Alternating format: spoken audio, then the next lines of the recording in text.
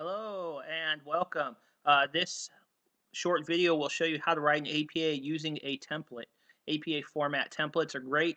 You can find them in Microsoft Word by searching Microsoft Word templates. So what you'll need to do that is you open up a Word document. This is Microsoft Word 2010. What you can do next is click on File and then New. Once you click on New, that is going to allow you to search all the different Microsoft Office templates. There's a lot of great templates in here if you've never searched through them. So take a look at that. But what we're going to do is type APA in this search feature, and we'll come up with a couple of different APA. This is an MLA style paper. This is works cited for MLA. But let's go ahead and double click on APA paper format.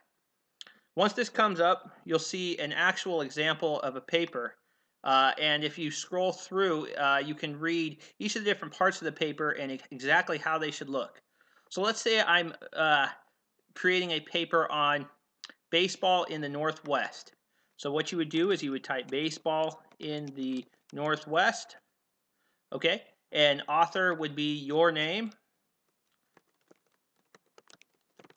okay? And author affiliation would be the school or organization that you're writing the paper for. So let's say here, Rogue Community College or something like that.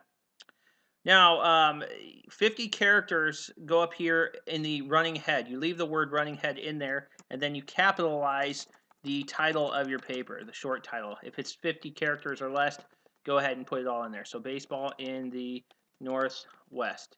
That's fine. That's under 50 characters. And what we can do is we can put the first 2 to 3 words of the title in the header up here. So you just double click to get into there. We can just press on delete to get rid of those. And I'm just going to do the word baseball in Northwest. Okay, now let's close the header. There we go. This is what our title page should look like. Now we move on down to the abstract page. The abstract page, it goes right after the title page.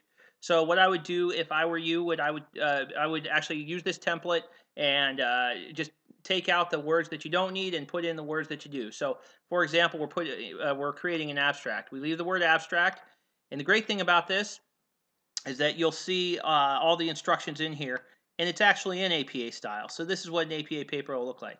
So your abstract should be one paragraph, should not exceed 120 words.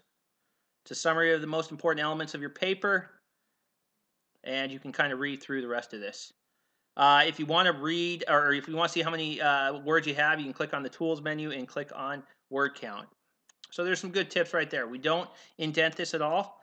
So let's say I'm doing just a summary of my paper. So the game of baseball in the Northwest is very competitive.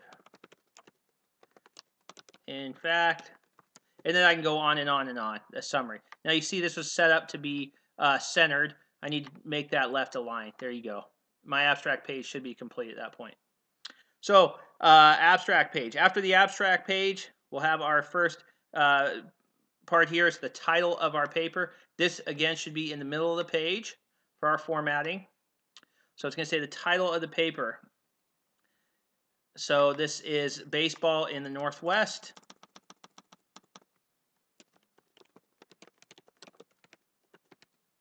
And this is just a nice introduction here. So you can read through here, begin your paper with an introduction, active voice. You don't want it to be passive. You don't want it to sound weak. Write as if you know what you're talking about. And so that is the introduction part of your paper. You'll see that there is actually indentations in this for our formatting. We use Times New Roman, 12-point, double spaced. Nice thing is everything is already set up in here for you.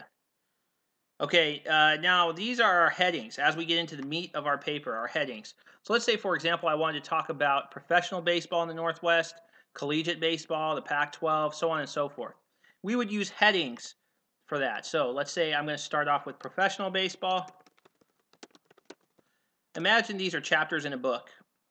You can use headings. These are headings, and then we have subheadings if we'd like to use that, but you can just stick to these headings if you like when you're writing your paper. So professional baseball, let's say that instead of doing a subheading, we wanted to do another heading discussing collegiate baseball. Let's go into the center. So collegiate baseball. Let's say we also wanted to do high school baseball. Let's just something like that. This is an example. Now we'll put that into the center again. Now when you're setting up your paper, sometimes it's nice because this can kind of act like the chapters in your book. And then you would just go ahead and write something here. So this would be about collegiate. This would be about high school. If we wanted to do 5A, high school, 4A, whatever, that's where we might use these subheadings. But again, focus on these headings as your major parts of the paper with your content in them. And then you've got your subheadings if you wanted to break it down even a little bit further. Kind of like an outline. Citations.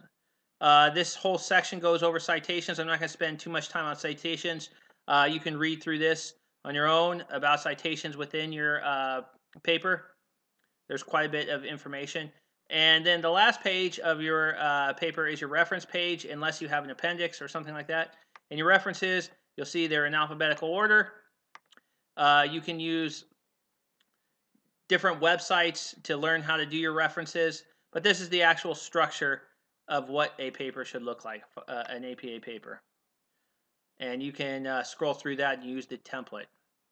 Okay, that is a tutorial on how to use an APA template, a very efficient method to writing an APA paper. Thank you for